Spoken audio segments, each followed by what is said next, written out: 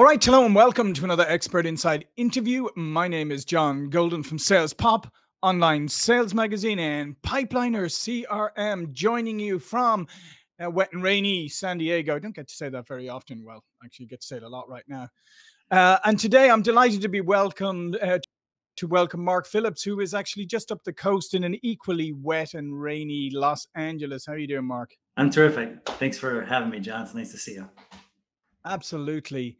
And Mark is the founder and board chair of Higher Education. He supports his team to build authentic, inclusive partnerships for education companies that work directly with early childhood, K through 12, and higher ed and workforce organizations. He's been recruiting since the late 90s before transitioning into education, and happy to spend his time coaching his team and working on strategic projects to continue expanding the business. And what we're going to talk about today is the relationship sales cliche and why does it still matter? So Mark, over to you. Why do relationships matter? Well, I think they're central to getting anything done, right? So I think there are no sales there are no complex sales. Let's say it that way. There are no complex sales that get done without a really strong foundation of relationship. I mean, we all go onto Amazon and buy something for 15, 20 bucks.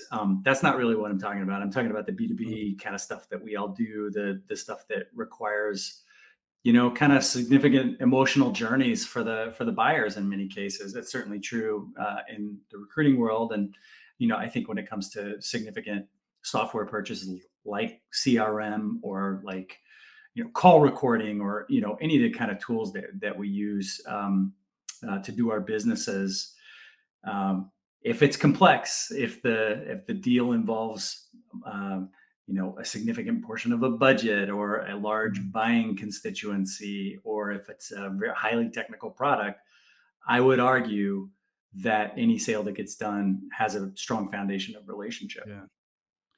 Yeah, and I would say that, I mean, it was always important, obviously, but it maybe was kind of pushed to the background a little bit, with the advent of all, inbound and technology and all that kind of stuff. And then COVID came along as well. And I think people are now again waking up to sometimes there are enduring truths that don't Yeah. need to change, and one of these is that, especially what you're talking about in maybe challenging markets like this, even there is a lot of emotion, there is a lot of stress involved in a buyer making a purchasing decision, probably as part of a buying team. So it's not even one person, it's multiple people. Yeah. But you're never going to get through the bumps in the road. You're never going to succeed in a difficult market if you don't have the relationships. Yeah. No, I think that's absolutely true. And I'm a Gen Xer, and when I came up in the late 90s, early 2000s, right, enterprise sales was everything, and everybody talked about value-driven selling, and we all went through the spin selling courses and the Miller Hyman courses, and those are really critical. And I would argue that those models even have relationships at the center, because you're really paying attention to individual motivations of buyers and what hurdles they need your assistance to clear. But back in those days, in the days of the halcyon days of enterprise sales, like I think there was a perception that relationship sales was cheap and easy, and it was just a backslapping person with a real Rolodex, an actual Rolodex. And along come these methodologies like spin, like strategic selling and Miller Hyman, and others that followed, like the Challenger, and really tried to look at things through a different lens. And I think those lenses are still critical. Those are still wonderful methodologies. But I think I've really come to believe, and just almost just observe in our business, that that all of those things can support relationships. They can help cultivate relationships. They can help build trust. But in the end, like that idea that humans are buying from humans, and that trustworthiness, and ideally, especially in the world of SaaS and, kind of Hmm. long-term engagements really being key to profitability for businesses, those long-term engagements don't happen if you're burning bridges, you know? Yeah. Yeah. No, 100%. And I think also that I think sometimes people misunderstand what relationships mean, because let's face it. I mean, as you said in the past, there was the backslapping. Oh, let me look at your. Oh, is this your kids and all this kind of stuff, Exactly. which is all well and good and nice. It's nice. That's kind of icing. But at the end of the day, if you're not actually understanding and helping solve a problem and really making sure that the person or persons you're dealing with really trust that you understand their business and you can actually offer a solution, Yeah. that's the foundation for the relationship, not the backslapping, right? Yep. Absolutely. Absolutely. I agree wholeheartedly. Yeah. So, what are some of the ways now that you think that that people should start to, maybe refocus on relationships and really understanding what they should be doing and how they should be developing relationships? I think for salespeople, especially new business, new logo, hunters, whatever you want to call them, I think it's really important for them to understand where their work sits in context. Like understand Mhm. the fact that um, while there may be a customer success team, while there may be an account manager, while there may be a strategic partnerships person, whatever, there may be some other accountability uh, from a financial perspective for the longer term play.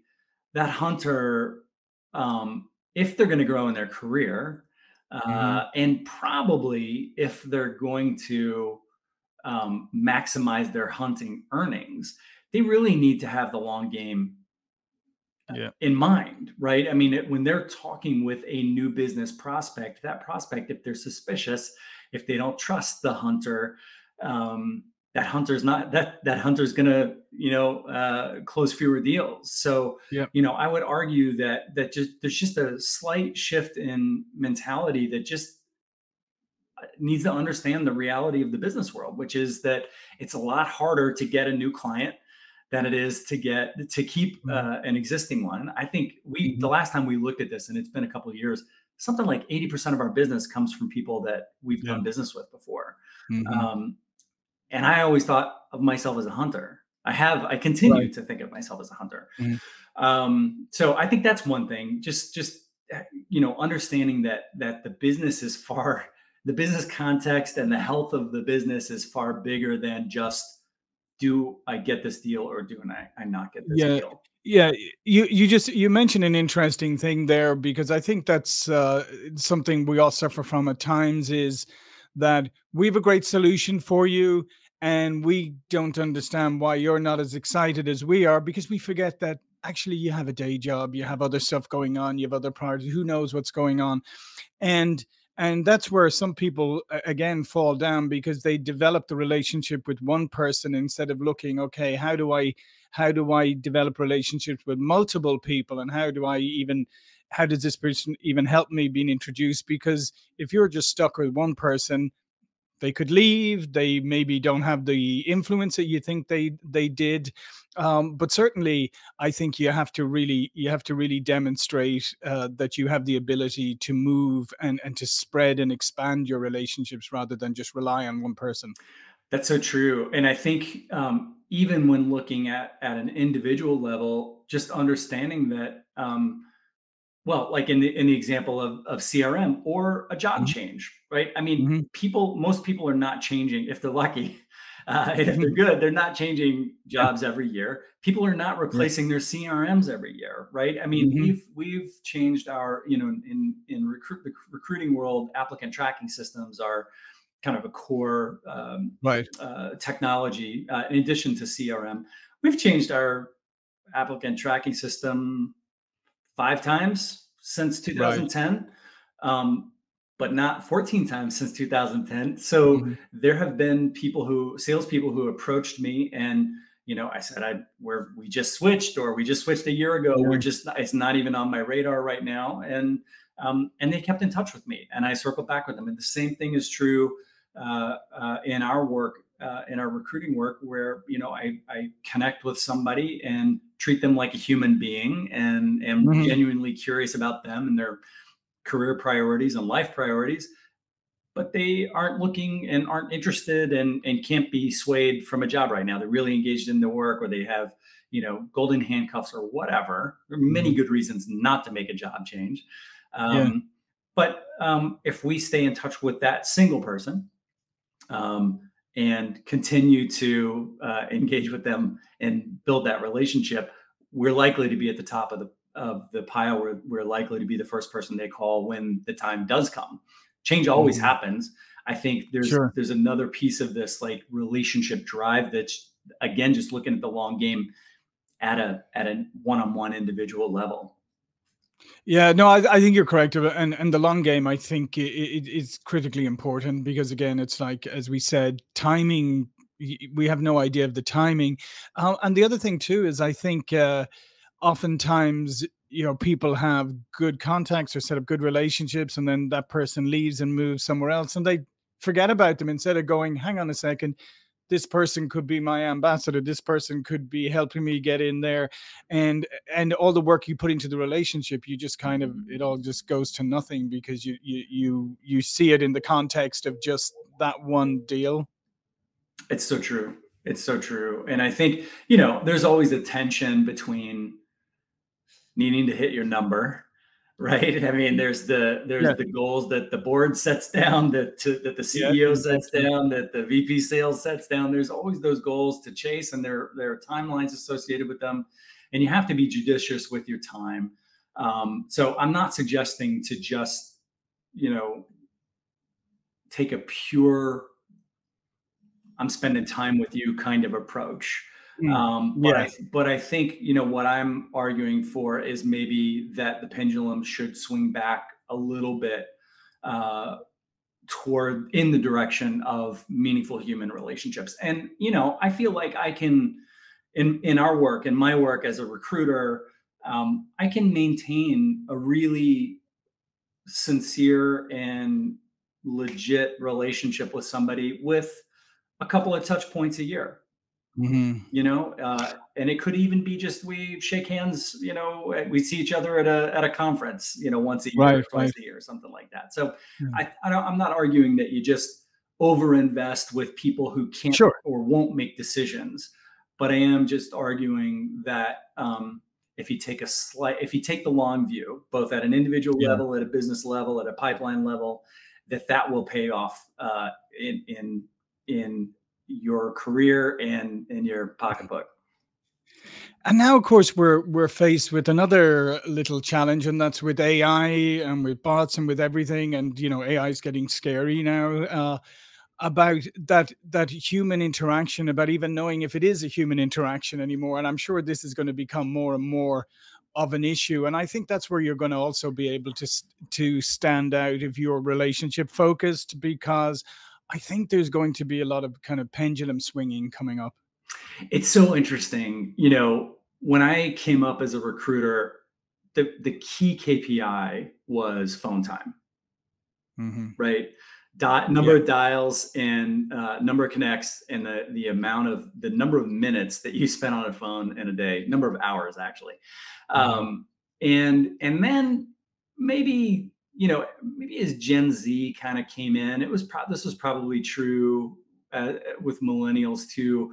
But we started to see phone work be far less effective. And so we started measuring other kinds of connects beyond just phone time, and it ended up we stopped monitoring phone time at all. And phone Hmm. time is an interesting proxy for relationship, right? I mean, if Yeah. I'm spending 4 hours a day talking on the phone, Right. presumably that's a lot of like raw material for relationship building. And Right. so we saw the pendulum swing a little bit with millennials and with Gen Z. They don't want to talk on the phone; they just want to text. Don't pester them with long emails. And then during COVID, it was so interesting. Like all of a sudden, people were answering their phones, Hmm. and we haven't yet returned to phone time as an important KPI for us. But we have seen that as tech tools, you know, exponentially multiply, as AI comes on the scene as a potential substitute for human interaction, we are Mhm. seeing that people are preferring human interaction. Yeah. Yeah. Um, I don't know where that goes. I mean, I think there's such big question marks about AI in every industry, ours included. Um, I firmly believe that the people that invest in relationships now are going to be the people who ride the wave of AI Mhm. the most successfully. Yeah, and just I mean, as you're obviously in the in the recruiting industry, just I believe there's like massive shifts. I think in people, and I'm just talking about finding talent right now. Just going off on a tangent for a moment about finding talent is that I don't think company, I don't think all there's quite a lot of companies who have not adjusted to the reality of maybe the balance for a lot of jobs, the balance of power has shifted a little bit in terms of where I want to work, how I want to Yeah. work, all of that. And I think that's a challenge for a lot of organizations.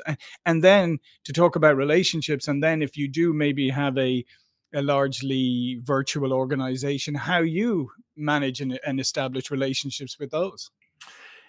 Yeah, it's funny. We made the shift. You know, our headquarters was in Boulder, Colorado Right. for a lot of years, 9 years. Mhm. And funny enough, we signed a lease on a really big office space that was intended to sort of support our growth for 5 years. Mhm. And almost as soon as we signed the lease, we started, you know, people started moving to Denver or buying houses Yeah. in the suburbs outside of Boulder just because it got really expensive. And I think that also coincided with um, a move toward virtual workforces. Mhm. So actually, we leased the office in 2018, and by the end of 2019, there was nobody in it. so, Right. so I think we got rid of the office October 31st. We moved out of 2019 and went to a fully remote model. And then, of course, you know, March of 2020 came, and you Mhm. know, 100% of our client Yeah. base and our candidate base, you know, everybody's virtual at that point. So we made the move at a similar time to when everybody else did, and we've had to learn some stuff. You know, huge learning curve in terms of compliance and HR stuff. But in terms of the culture piece, the way that I mean, I think we have navigated this well. Mhm. We have a daily call with every member on the team. It's a mandatory meeting for everybody on the meeting on our team, and it's a 15-minute call, and no work talk is allowed. Right. So Yeah. we talk. Well, we don't talk about politics a lot, but No. we talk about music. We have a lot of young parents on our team, and so we talk about Right. what their kids are doing, and talk about television. And you know, we're making a daily deposit in the account of Mhm. team relationship, team dynamic. Yeah, and what's really interesting about that, Mark, is that that's what you've got to do with prospects and customers now, because in a lot of industries now, I mean, salespeople aren't traveling, they're not meeting people. People don't even want you to come; they're quite happy to do it virtually. So building relationships virtually is an incredibly important skill set. It really is, and I think. And I see it, you know, as a business owner, I probably get 10 cold outreaches a day. And it's so fascinating to see like the different approaches that people take. And, you know, we do the same kind of stuff. We do the same kind of engineering, like, you know, what kind of messages are getting people to respond, even though so much of our work is from existing clients, we're constantly Right. trying to, you know, find new people to develop relationships with. So we are also. I don't want to make it sound like we're not cold calling and we're not Sure. facing those same hurdles. We are, um, but you know, it's really fascinating to watch because like some attempts at relationship are really clumsy, you know, Yeah. Yeah. and others feel really authentic. Mhm. I think as a business owner, I wasn't really prepared to think about this conversation through that lens, Sure. but the ones that appeal the most to me are the ones that um, feel the least urgent, Right. Yeah. which is interesting. You know, we always used to, when I was trained initially as a salesperson, we wanted to convey a sense of Urgency. scarcity and a sense of urgency, and I don't know that that works anymore, and Nah. I don't think I practice that way anymore. Yeah, and I think that's a really good point for people is like, you may be a fantastic face-to-face relationship builder, but online you may need to learn some new skills, you may need to adjust. And I think that authenticity piece is absolutely correct, Mark. I think authenticity was the word of the year last year or some I'm nonsense like. sure. But I mean, but you have to be authentic and not inauthentically authentic or authentically inauthentic. I'm not sure, whichever. But it has to be real if it's going to work. Yeah, no, I think that's true, and we certainly hire with that in mind, and I think a lot of people are now too. I think, Mm, um, hiring with COVID, like the pressures to go virtual that happened mhm, in 2020 and after, and then a lot of the movements to try to diversify workforces and really look hard at equity and look at the employee mhm. experience. Like there's just so many things that so many positive developments in the business world, I believe, that I think just like the old school, like I'm going to tell you how it is, and this is Yeah, the reality. It just doesn't work. There's too much information. We all have access to too much other yeah, information to compare experiences against. I don't know if that makes yeah. sense. No, that makes total sense, and I think that's another really important point. Well, listen, Mark, this has been fascinating. We're bumping up against the end of our time. All of Mark's information is going to be below this video. But before we go, please do tell people a little bit more about you and what you do. Sure thing. So I founded Higher Education in 2010. We recruit for education companies. We do a lot of sales, marketing, and product management searches, and executive search kind of falls to me. We do some consulting. We do some temp to hire kind of work. We're always trying to be innovative and try new things. Mhm. And I love my team, and they're awesome. So feel free to connect with me and follow the thread to my team members. I think we set up a landing page for folks for listeners to the podcast, which is Right. hireedu.com/Mark. And Excellent. there's a way to book some time with me if you are curious about our services, or also, I mean, I think because I'm a sales guy and because sales has been such a big part of our business, there's a little bit of bleed over into sales consulting that gets at like staffing situations and things Sure. like that. So always happy to chat. Really, always also happy to have opportunities like this to meet new people and develop new relationships like this, John. I'm so grateful. Yeah. Absolutely. Well, listen, Mark, that's fantastic. Thank you so much. Thank you for watching and listening, and I will see you all again soon.